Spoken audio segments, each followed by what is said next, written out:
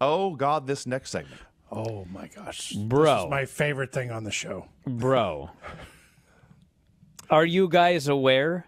I was not until it was done. I knew I recognized the name, and when I looked it up, I was like, oh, my God. Yes. We, everyone, we, the three of us, watched Jimmy Snuka versus Paul Van Dale. Paul Van Dale. Does that ring a bell to any of you out there? Paul Van Dale? It rang a bell for me. I could not place it. I couldn't remember where he was from. Oh, I knew immediately.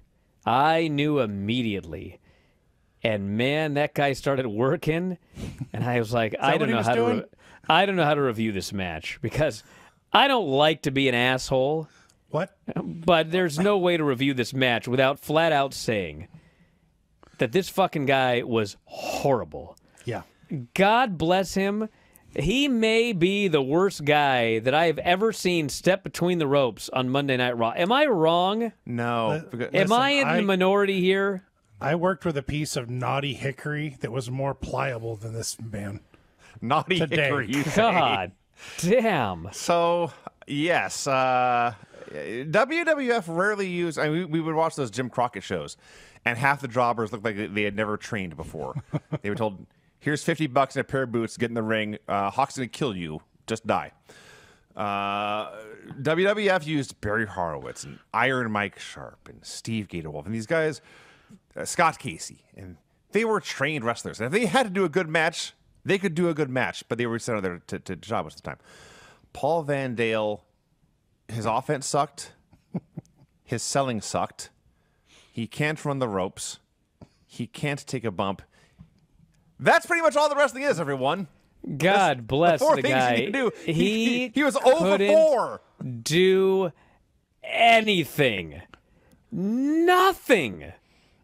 And I'm watching this match, and God damn, Jimmy Snuka's old, and he was way 50 past years old his here. prime. He's like 50 years old, and a lot of miles on this bloke.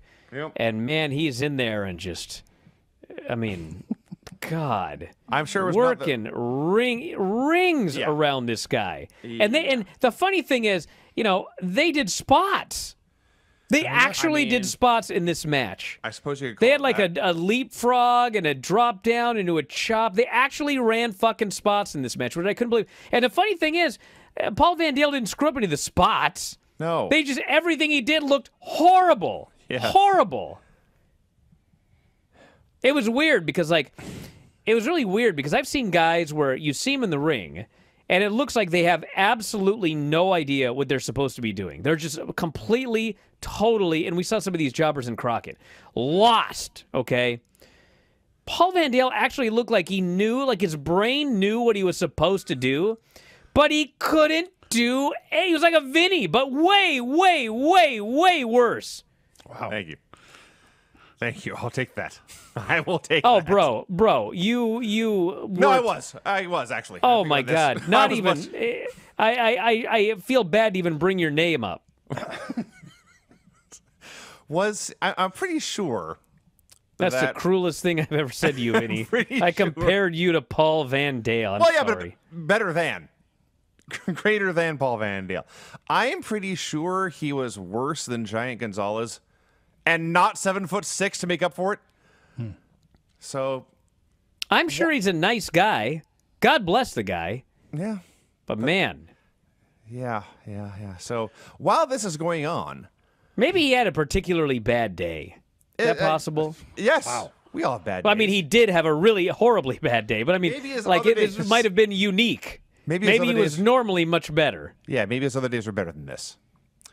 So while this is going on, Bobby Heenan, perhaps to distract himself from the horror show going on in the ring, takes out a telephone and he calls Crush. And it's Crush is conveniently there to answer the phone. And Heenan asks why he's not in the Battle Royal. And Crush says, well, the honest truth is, I wasn't invited. And I'd like to know what's going on. And Heenan, of course, is there to stir the pot. Well, I can't help but know that Randy Savage is in the Battle Royal. And Crush says, oh, that's just typical. And he goes on a rant about politics. And Savage finally snaps. That's a damn lie, brother. I've been trying to call you. Come on, talk to me. So eventually Crush hangs up again. Savage is trying to defend himself, saying, listen, yeah, I'm in the battle royal and he's not. I'm Crush's friend. I'm not his agent. I'm not his manager. So eventually, and I do mean eventually, it took a long time to get there, Snuka wins with the Superfly Splash, and Paul Van Dale does a full Undertaker sit-up to take the splash. My favorite thing, God bless my favorite thing he did was he was getting some offense, and horrible offense. He delivered a axe handle, but he jumped like he was doing an inverted frog splash. Yes. His knees came up to his chest. Yes. And he crashed down. Not at the top rope, not at the middle turnbuckle. He was standing on the mat. Yes. He jumped up like a frog and came down at an axe handle on the guy. This was the jobbiest jobber that ever jobbed. So, I watched this. I survived this, I should say. I watched it twice. I was crying. I can't blame you. That's a fair way to look at it. And it's okay. I know this name. Who is this person? I looked it up. Like, was he involved in a lawsuit or a backstage incident? No. Paul Van Dale, and I'm sure some of you already know who we're talking about, but Paul Van Dale is, in fact, Carmella's dad. Yeah. She is so much better than him. Miles. Miles. Miles and miles and miles and miles. He didn't train her. That's for sure. I hope not. Yes. You know, Tom, it was abundantly clear this week that I just don't get enough respect. Excuse me? I feel I deserve a little bit of credit for your recent success. You want to take credit for my victory in the G1 Climax? You can fuck off. Why don't you put your money where your little mouth is and get in the ring with me? No. If you really want to take credit for this shit. There's a tweet from August 3rd. Who wants to make it happen? I'll team with Debbie Malenko. Why don't you call up Billy Starks and why don't you step in the ring against me and her, huh? I'll text her right now. I'll be in Chicago all out weekend. How about that? I'll call up Mikey. Oh, Black Label? Yeah. Debbie, are you available all out weekend? Look at those arms. Brian's not even in ring shape for this. Show me yours, Tom. Huh? Look at this. Go back and forth. Huh? Go back. Jared, put yours up. Go back. Back. Back. Oh, yeah. Who's not in ring shape now, motherfucker? She can't do it. She can't do it? She can't do it. This is like when we grappled, Brian, and you clearly tapped. Oh, fuck off. What a dick. Oh, so now you're getting fired up? Well, Fuck, dude. We can settle God. this. We can settle this. You meet me in Chicago. Buddy. I'm in. You've agreed.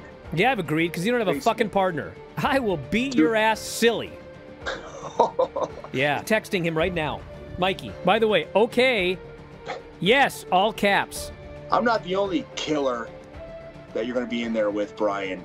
Killer Kelly. See you in Chicago. Although I was just alerted that the show is at 11 o'clock p.m., so I may have to pull out. That's past my bedtime. So if you're going all out weekend, Black Label Pro, Friday, September 2nd. I can't wait to beat your ass. Not going to happen. It's been years in the making.